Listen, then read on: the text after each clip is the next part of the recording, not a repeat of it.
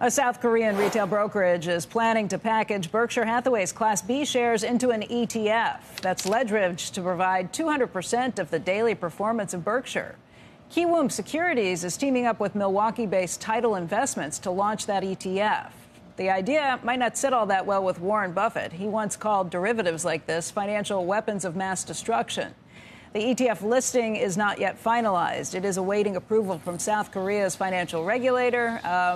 ETF that would look at the Class B shares, which are now $467. That was the affordable way to get in, still more affordable than the Class A shares, which are north of $700,000 a piece. But when Berkshire first had the Class B shares, it was part of a transaction that would allow average investors to get in instead of having to buy in bits and pieces that you would see settled in other places, too. And why does he have an ARC? Of all the cash? Cash ARC? Yeah, why? Why? Good question. Why? Can you tell me? I can't. We can speculate. Becky, can you? Yeah, we certainly can.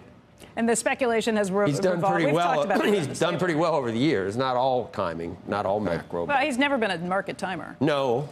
He's got a lot of cash, and he's been raising more cash. than $300 billion. He's been selling off everything from Apple shares to Bank of America and building up that cash hoard. Part of it has restabilized the portfolio to some extent. I'm not convinced it's a great time to be coming in as an administration. I mean, it looks like it is. It's almost as good as when we were in Davos and he was the toast of the town, remember? That was the worst time in the world for what was... Well, that was ahead of the pandemic, yeah. Yes. But and everything else. But... Well, you're just saying from how long we've been in the markets... a run on we have not seen the recession that we've been waiting for several years. And we've had a 40-year, bull market in bonds that is over. I don't know. Maybe we've got it under control. Again, we'll see. We'll get a number today. The big question is if you really cut government regulation and unleash business, what that does. But cutting all this stuff to the bone is initially...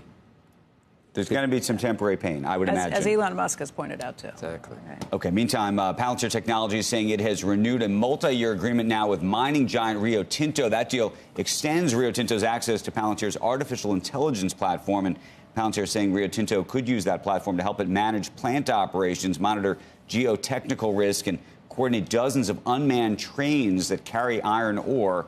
Rio Tinto planning to build and test such use cases and then deploy them safely. And we'll see whether this turns to even a bigger business for Palantir. That stock, of course, has been on a massive run this year, up now at $60.42. And shares of Flutter Entertainment are higher. The parent of U.S. sports betting company FanDuel beat analyst estimates for the third quarter, but it warned of a tough start to the current quarter. DraftKings made similar comments last week, saying fourth quarter sales had been hurt by less favorable betting results. People were winning. Flutter CEO Peter Jackson said sports betting operators across the board had been hurt by October NFL results that caught bookmakers by surprise. I think they said it. What was it with the? It would have to be that a lot of the favorites ended up winning. For a while this year, a lot of the underdogs were winning. Our producer thinks you actually have bought a kitten caboodle for your cat. It's like a sweater, a kitten caboodle. No, I have not. That would be a good name for... My cat would not like If you were a clothier for cats, Kitten Caboodle might be good. That is a good name. Might be a good name. Yeah.